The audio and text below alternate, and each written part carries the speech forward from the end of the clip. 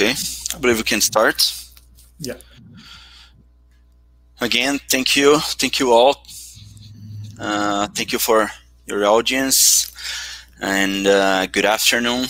I'm Daniel Passarelli, Managing Director of Latin America for Digital Commerce Division of Worldline. I've been working for Worldline for 1 year, and prior to Worldline, I was head of digital payments at Elo, local brand scheme in Brazil. And before Elo, I used to be head of digital payments at Cielo, the leading local acquirer in Brazil. I also had the opportunity to start a fintech company, an online broker for financial services. I'm delighted to be here today to talk about cross-border remittance from Latin America with Luiz Didier, an extremely experienced executive. Didier, can I ask you to introduce yourself and your company? Yeah, sure. Hi, everybody. Thank you for joining. And thank you, Daniel, for the invitation. Well, I'm Luiz Didier. I've been working for the payment industry forever. I used to work for Itaú, which is the biggest bank in Brazil. Then Cielo, with the biggest acquirer in Brazil. And then I started a business which is pretty much a bank license, but what we do is pretty much international payment, digital international payment through API platform with a bank license. Here in Brazil, we're going to talk about it later, but here in Brazil, you need to have a bank license to make some kind of business, and especially cross-border payment. So we are an international payment company with a bank license. So we use the bank license to make all the registration and all the regulation here in Brazil to be able to do cross-border payment in and out the country. Thank you, Didier. So we know e-commerce is growing in a fast payment pace in Latin America, and many companies are looking forward to have an offer in this region, starting from Brazil. But we also know there are still many questions about the main challenge and the best strategy to achieve results in Brazil. And Brazil has shown itself to be a promising market that still has a low competition, which makes new players catch the attention of Brazilian consumers. And low competition means there's a great potential for e-commerce entrepreneurs that wants to enter the region. So, Didier, my question to you: do you believe this is a good moment to start an e-commerce operation in Brazil? Yeah, well, yes, I do. But I would like to talk a little bit about Brazil, which I think is important for everybody to know. Good things and bad things, but at the end of the day, I think it's good things. It's a good market to go over. So when we talk about Brazil, we are 212 million people living here, 12th economy in the world, but pretty much 170 million internet users, 105 million e-shoppers. So the Brazilians are really connected. But at the same time, we are a continental country with the Amazon forest, with most of our borders, with our neighbors here in South America. So most of our population live by the sea. 95% of our population live by the sea. So the only way to leave Brazil, well, pretty much most of the only way to leave Brazil is by plane, which is expensive. So 2% of the Brazilians used to travel abroad. But now, 170 million Brazilians have access through internet to the globe, to all the world. So what's make interesting market is the Brazilians love what's happening all over the globe, but we do not travel abroad. Although 2% of the Brazilians are 4 million people traveling. So we say, Brazilians travel a lot, but it's 4 million people. But then we have here 100 million Brazilians able to buy. Another problem that we have is the language. We speak Portuguese. All our neighbors speak Spanish, and only 1% of the Brazilians speak fluent English. So although it's a very big market, we have some challenges. The first one, I would say, is people do not travel, people do not know abroad, but through internet now, they do. Second is the language. This is a challenge, I would say. But then, at the same time, when we see all the digital adoption here in Brazil, it's huge. So Facebook, we are the third largest market. WhatsApp, we are the second. And WhatsApp, it's in 99% of our mobiles here in Brazil. Everybody who has a mobile has WhatsApp and do connection through them. Instagram, we are third largest market. YouTube, we are the second largest market and the first one with no English language, by far. And now TikTok is growing really fast. In Brazil, we are already third largest market with more than 15 million users. So what I would say is, Brazil, we are a lot of people, we are far from the world, but we love digital stuff. We love reaching the globe. And internet made it easy, made it doable.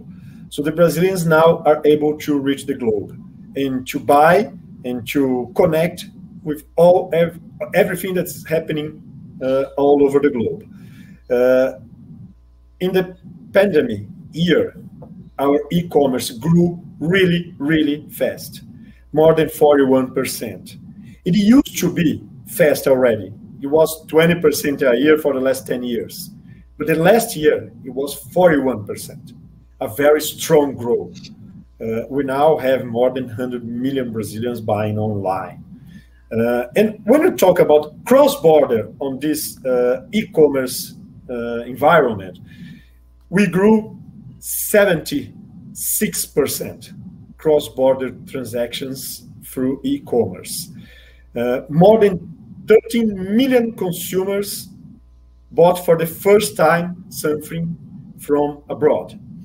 And now it's 21% of the whole e-commerce volume. It's cross-border purchase. And it makes sense. We have, for example, Brazilians buying from e-commerces abroad products, but also the biggest streaming music in Brazil is Spotify. It's a foreign company selling to Brazilians music streaming. And it's huge here in Brazil. And then the adoption was very, very fast. So we believe it's going to be growing at the same speed for the next years. I think that's it, Daniel. Yeah. Indeed, a continental country connected and hungry for global products. And, it's funny, last week I sent 100 BRLs, 100 reais through WhatsApp chat to my brother to pay him for a very nice barbecue we had together here in Brazil. And he was amazed and surprised by the convenience to receive a money like that. And as you know, a few weeks ago, WhatsApp launched their peer-to-peer payment feature in Brazil, allowing their 100 million users to transfer money through WhatsApp chat. It's a very seamless and democratic solution. And we have seen a different and relevant initiatives such as WhatsApp and Bexs in Brazil getting traction. So from your perspective, DJ, how relevant do you see those APMs, those alternative payment methods, and all these payment trends in Brazil? Yeah, as I said, I've been working for payment industry forever. As long as I remember working, it's payment industry. And what's happening in Brazil now is huge. So we have here in Brazil today, only 5% of the Brazilians, I mean, from the 200 million Brazilians, 5% of the Brazilians have international credit card. And this makes sense in the past. Only 2% of the Brazilians travel, so it wouldn't make sense to have any other payment method to buy in other currency than ours if you're not traveling. But now, with internet, e-commerce, and all the connection growing fast as it's happening, all other payment methods in Brazil are being used for buying. And the Brazilians, they say, okay, I want to buy. I want to buy. It doesn't matter if it's a Brazilian marketplace or it's an international marketplace, it's an international service. And so we are growing very, very fast on different payment methods. So the local credit card, meaning the Brazilian who has credit card, but can only purchase in our currency. But these people, they want to buy abroad. So how to make it happen? Second, wallets.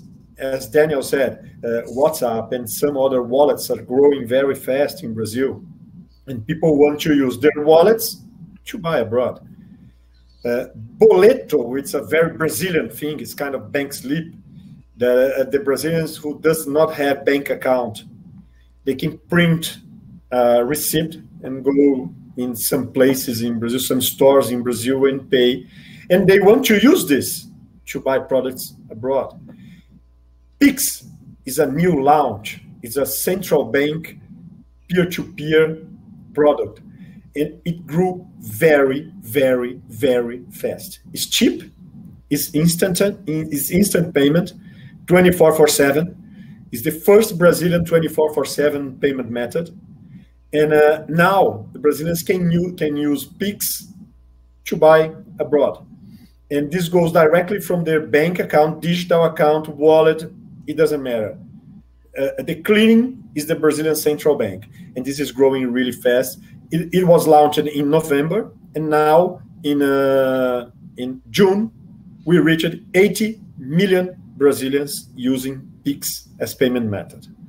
But all of this, local credit card, Brazilian wallets, Boleto, or even Bexs, can be transactional in BRL, in our currency. So for the Brazilians to buy abroad using this payment method, they have to find a way to make payment and FX together to reach the globe. So if you were only accepting credit and debit cards issued by the major global schemes, this will not be enough in Brazil, right? And and offering local payment methods is the golden ticket to expanding globally by getting access to entire populations and enabling customers to pay for purchase with methods they have access to and are familiar with. So with this economic development and connectivity growth, e-commerce entrepreneurs from all over the world are looking to Brazil as a potential market for growth. However, starting an operation in a country like Brazil can be such a challenge, even a nightmare. And set up a local entity dealing with all the market barriers that we all know, such as high cost, have tax implications, and the whole bureaucracy. Just to give you guys an idea how complex can be entered the Brazilian market, according to Doing Business report that compares business regulation in 190 economies, Brazil are ranked in the position 109 on Ease of Doing Business Index. So, Didier, my question to you: what are the main market challenge in Brazil? Yeah, it's pretty much payment specific that we have talked about. FX regulation, which is very old regulation, it belongs to 1965. The central bank is trying to make it better now, but yet is a very old regulation. Before e-commerce, credit card, international connections, wallets, and whatever. The tax system is complex tax system. So start a business in Brazil is not so easy. What I would say to big companies in the globe, let's try Brazil, not coming to Brazil, setting a company here. So the best way to do it is it's through cross-border payment. Then you understand Brazil, and then maybe in the future say, okay, now that I understand that, I'm going to set a company there. I would say that is the easiest way to know Brazil. It's a huge market again, but not simple to play here locally. Yeah, indeed. And you know, the Worldline, our strategy has been to develop solutions that remove the barriers to entry for our merchant customers. And many of our merchants don't actually need to be onshore. They would like to sell their product or service without the unnecessary overhead of local operations. But at the same time, they want to offer the localized payment experience that customers expect. So, and turning to you, Didier, what are the key benefits of cross-border remittance alternative? And do you have any case to share with us? Yeah, sure. I think the benefits are pretty much in payment industry. But when I'm talking about if you have only international credit card acceptance for Brazil, it won't work, because you will not reach the traditional credit card, the alternative payment methods, and we have something here which is installment. Every Brazilian wants to buy in installments. And the pure international credit card do not allow Brazilians to pay in US dollar installments. And above it all, we have the approval rates of international purchase not made with local payment solution, which is very low. When we're talking about money remittance, it's a way to get into Brazil to collect local payment methods and with a higher approval rates. We have two cases which is very, very interesting. The P2W is Americanas.com, is the biggest marketplace in Brazil, and they wanted to sell international products on their marketplace. What was the easiest way to do that? So they will have all international products, saying that's international, but it's shown in our currency. So they are able to collect local payment methods, and then we are going to pay for the international company with selling. It's a paying transaction. And another case that we are doing now, it's very interesting, is with TikTok. They are doing payouts. So the Brazilians that are sending information to their friends or viewing, they are making money. But the money, it's the BRL, it's our currency. And they now are able to just draw with a click 24/7 using Pix plus cross-border transaction to receive the BRL that they are making on TikTok platform. Pretty interesting. I believe we only have 1 minute left. I would like to thank you so much for your experience on the payment landscape, DJ. It's clear that for customers, it's critical to understand local preference and to seek out potential hacks to provide a localized experience without some of the headache, especially in regions which are fragmented or complex to enter. So again, DJ, it was a pleasure to speak with you and hearing your views on this topic. Thank you again for your contribution. Thank you, everybody. As I said, well, I'm in love with payment industry. I think at the end of the day, everybody is going to have to pay somebody. So payments, it's in the center of everything. And I think Brazil is reaching now a position that go global. So the Brazilians, through internet, are reaching the globe, the best thing that has abroad. And I think it's a huge market, a great opportunity for the world to sell to Brazil. There are some challenges, but I think it's pretty doable. And thank you, Daniel. Thank you, Worldline, for the invitation. Our pleasure, and thank you all for your audience. It was a pleasure to be here with you guys. Both me and Didier, we are completely available to talk with you. You guys have our contact here. So thank you very much for your audience. Bye bye. Thank you guys. Thank you.